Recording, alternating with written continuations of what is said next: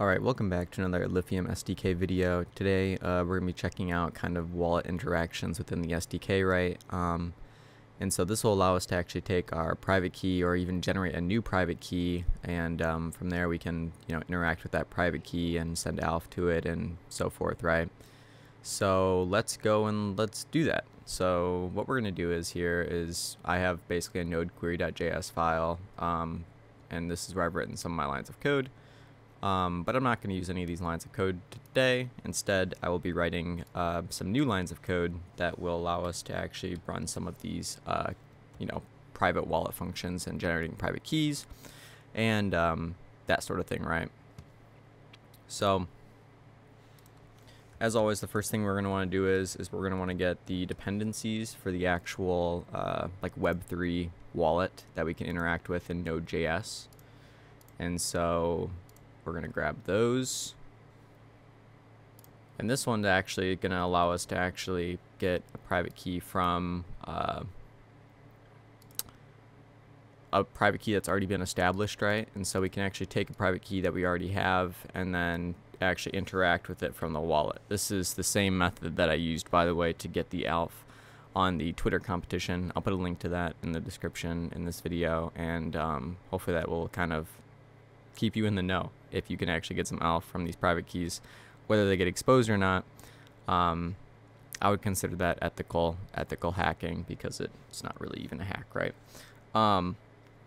So yeah. So what we're going to do is we're going to enter in the private key that we can get from our Alephium wallet, right? We'll get that in the developer settings, and so I'm going to grab the private key real quick, and then we'll be right back. Alright, so I'm back and I have a private key. And what we can do with this private key is we can just enter it in here with Control V. And now that we've entered in that private key, it's unique to that group and that group only. So whatever assets are on that group are going to be available to be sent from this private key. Any assets on other groups, whether or not it starts out on group 0 and then moves to group 1 or group 2, or just that, those individual groups and addresses have different private keys, and thus this private key is specific to this group and this address.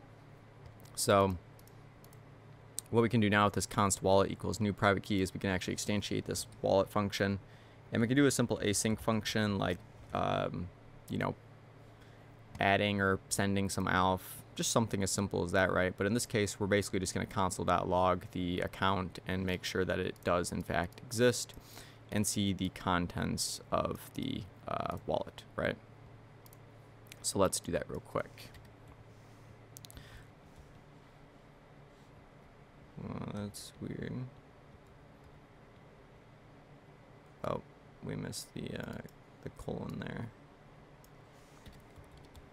The node provider that we are using is in fact the public Alephium service. So in this case, all right, cool. So we can see here that the key type is default, the address is this right here, and the public key is this.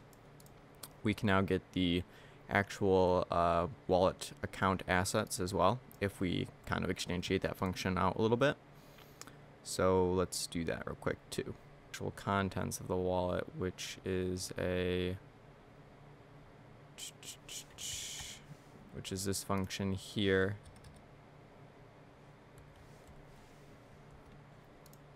We have an async get assets, which takes wallet addy, basically uses the node provider like we did last time, fetches the assets, and so we'll do get assets of wallet dot address, and what that will do is console.log it. So let's see that this actually logs the assets real quick, just so we can see in conjunction how the SDK can work with other components, and you can actually get data. And so in this case, we see that we have a balance of 1481. Obviously that's the decimaled, it shows like decimals, so you have like your dust ALPHs basically. And then balance hint down there is kind of the main thing where we see that we actually have 1.48131 ALPH.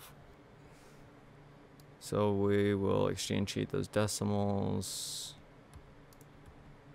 And this should work here. Let's give it a shot. Not enough balance free, maybe transfer a smaller amount. Likely the gas is what's still taking up space.